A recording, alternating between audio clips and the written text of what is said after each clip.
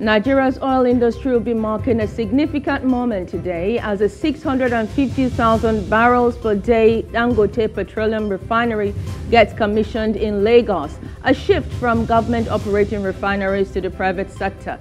What to know about this and how the Nigerian economy and Nigerians generally stand to benefit from it is our first hot topic on the breakfast this morning. UK plans to ban Nigerian students, others from bringing their families over.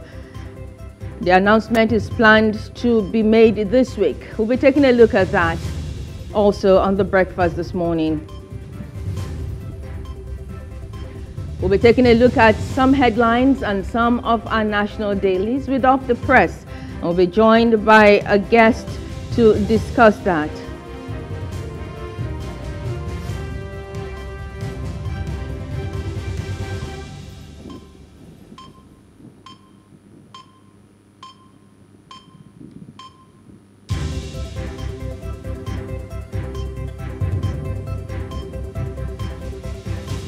Good morning and welcome to the Breakfast on Plus TV Africa.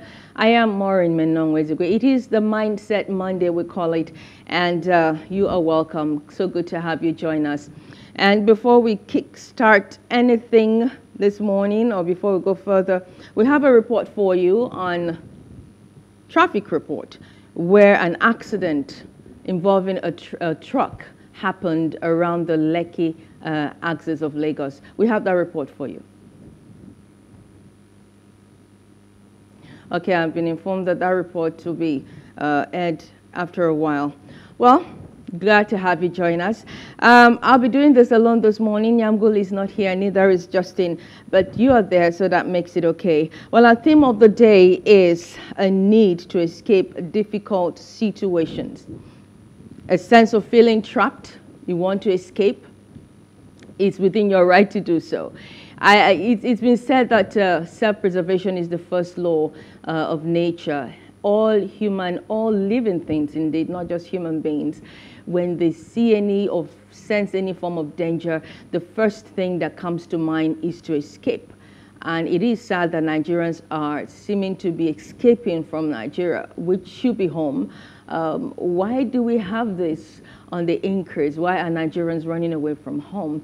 Well, that question is something that only those running away will probably be in the best position to answer. But it is sad that our people are leaving home. Part of the topic we'll be taking a look at today is the fact that the UK plans to stop Nigerians and other students who are coming to the UK to study from bringing their families along with them. The only people exempted are those who are going there to study PhD, because that is for between 3 to 5 years.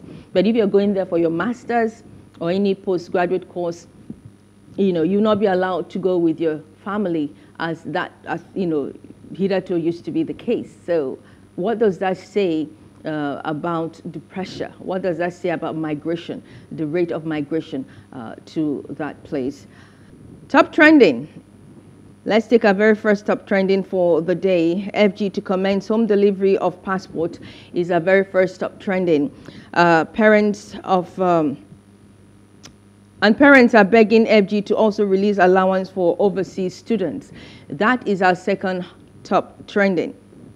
If you've applied for your international passport before and it took you a very long time to get it, I'm sure that this first hot topic is good news to you. I understand that fresh applications will last just 6 weeks now, and then renewal is just 3 weeks. That, for me, is a great improvement. There's been a lot of work going on there in that ministry, trying to sanitize the whole place. Those who have been fingered as sabotaging government effort in making getting of passports seamless have been shown the way out. Some are being investigated even as we speak. So if they can put this through and make sure that wherever you are, your passports will be delivered to you at home, as is the standard practice, global best practice really, then it would be a very good tick for Nigeria to have that achieved.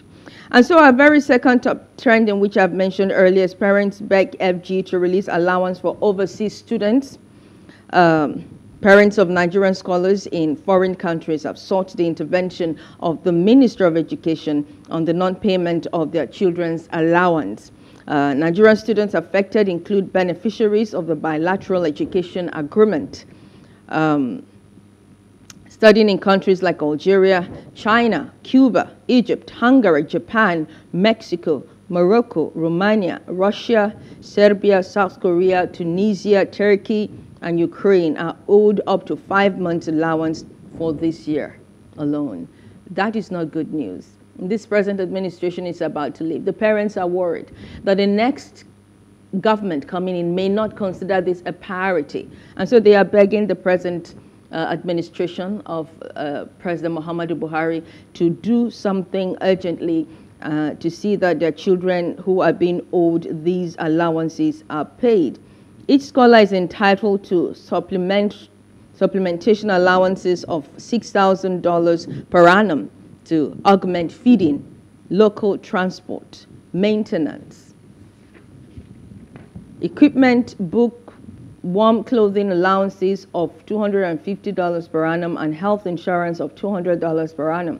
So this is a very, very serious cry here by parents of children living abroad, studying abroad, who are entitled to some form of allowances. The parents are worried that their children are being owed months. And they've also learned that some of the children are beginning to beg to survive. And this is not a trend we want to see encouraged, because you never can tell how far these children will be pushed into the survival mode. So they are appealing to the government to urgently look into this so the children would not need to be tempted to do something that would not just tarnish their name, but also tarnish the name of the country. So hopefully this administration will look into that, because it is indeed an urgent matter. The administration has just barely a few days to go. What can be done remains to be seen. Well, we'll move now to the weather report, and when we come back, we'll go to Off the Press to take a look at some headlines on the national dailies. Do stay with us.